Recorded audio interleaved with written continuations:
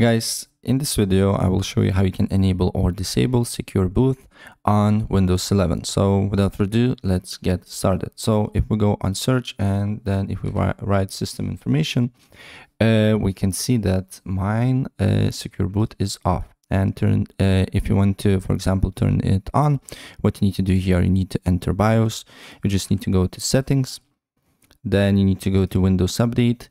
Then you need to go to advanced options. Then on advanced options, go to recovery and then select restart now button. And then your PC should restart. And after that, you should end up on this window.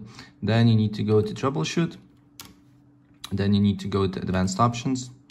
Then you need to go to your firmware settings and then press restart now, right? And then we need to enter BIOS. Right, so we need to wait for a couple of seconds until BIOS loads up, and then I will show you what you need to do here next to enable Secure Boot, right?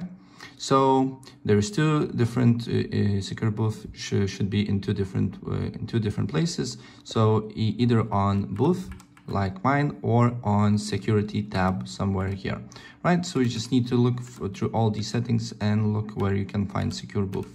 So for me on Boot, and then here it should be Secure Boot. Click enter. Then on Secure Boot type, make it to standard, yes. And then on Secure Boot, make it to enabled, right? And after that, what you need to do here next is to save and save and exit setup, right? And press yes, right? And that's pretty much it, what you need to do here. So if I help you out, please press like button and subscribe for more. Take care.